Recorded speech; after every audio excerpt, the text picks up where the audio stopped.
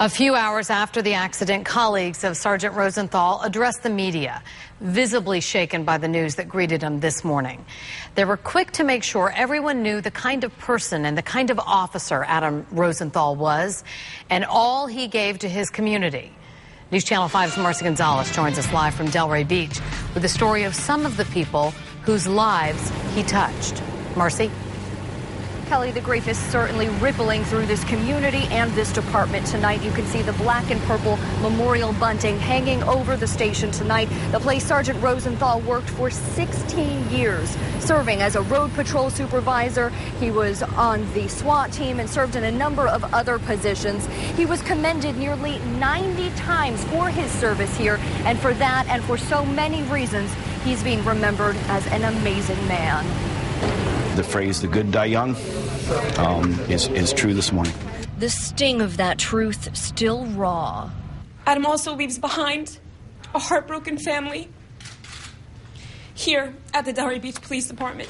That heartbreak at the department Sergeant Adam Rosenthal served with for 16 years, magnified for his family at home, where he leaves behind a wife and 4 children, and echoed here.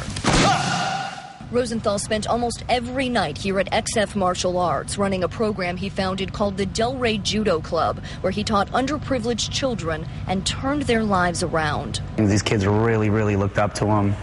He was absolutely amazing. Took kids off the streets, kids that were in gangs, turned their lives around completely.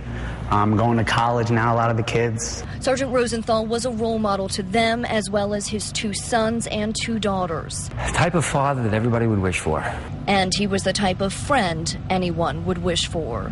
Adam was larger than life. There was nothing he wouldn't do, go out of his way to help somebody. And we're going to miss him a lot. A lot. Thank you.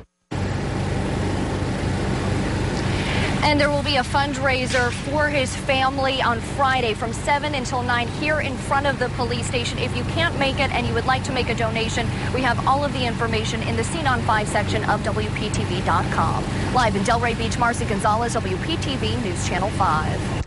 Stay with News Channel 5 for continuing coverage of this tragic loss and how it's being felt across the community. We will bring you the latest on the accident investigation and any funeral arrangements for the fallen officer. That's